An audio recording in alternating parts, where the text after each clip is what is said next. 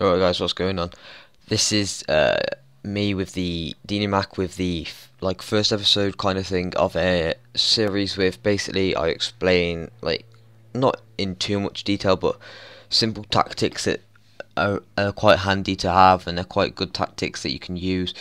And this one it's going to be the narrow 4-1-2-1-2 formation. It's first things off, it's quite a good formation to use if you're quite a strong team in the league, let's just say that. Ignore the Wolves at the moment, I've just selected Wolves just so I could show you this. But yeah, basically if we go through this, like attacking, make sure your team's like good at attacking, obviously.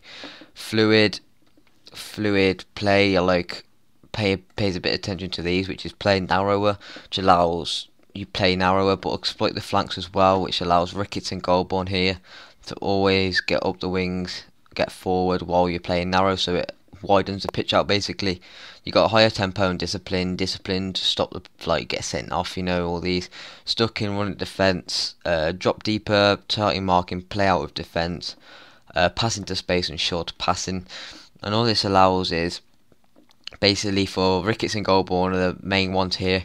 For these players, you'd need good complete wing backs with attacking. Make sure they've got, I'd say, good maybe finishing, well, crossing ability, yes. You could use hit early crosses maybe to allow them to maybe hit a cross in there or go to the wing or whatever. But yeah, it's just good formation to use, good tactic.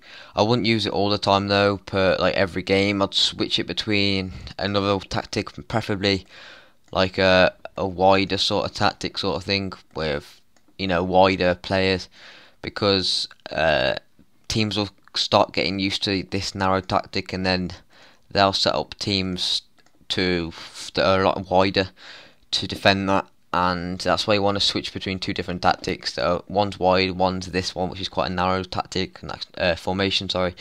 And it's quite a good one. And in the last game, I'll just show you the fixture so far this season. Ignore all these friendlies, I'll just holiday them all.